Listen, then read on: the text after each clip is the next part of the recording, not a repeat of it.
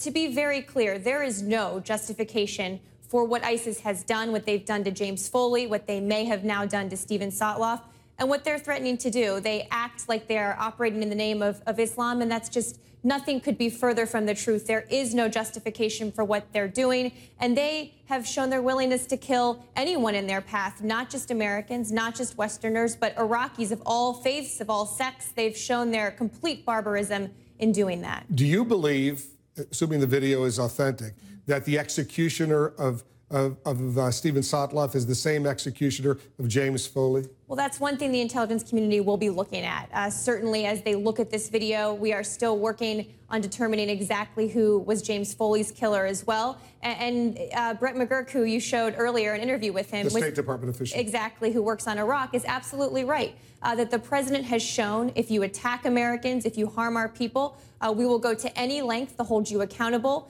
and it will not go unanswered. So right now, you know, the president and the whole national security team are looking at what more we can do against ISIS, and that's an ongoing conversation. So the president's still in the process now of coming up with a strategy and dealing with ISIS in Syria?